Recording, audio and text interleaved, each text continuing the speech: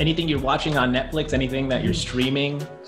I'm watching Blue Planet, and I cry at the end of every episode because I see what we as these idiot humans are doing to the earth.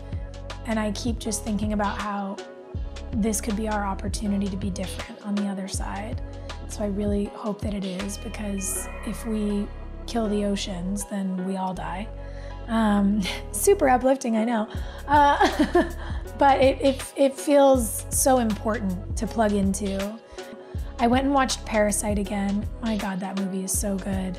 Amazing. I'm about to start Orthodox, which I've heard is incredible. Oh, it's very good. Very, very good. Yeah, I'm really excited about that. I watched Black Panther again because that movie makes me feel hopeful. Oh, somebody was telling me, is it an HBO show that Rick Rubin's Shangri-La is apparently so amazing?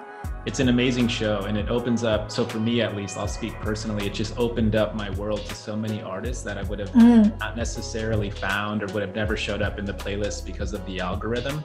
That just blew me away. And his process it's similar. It's like, it's about being present, and it's about not letting time interfere with that presence and letting it breathe, letting the art, the music, the feel, whatever it is, just letting it breathe and then trying new things within that space. And so that's so cool.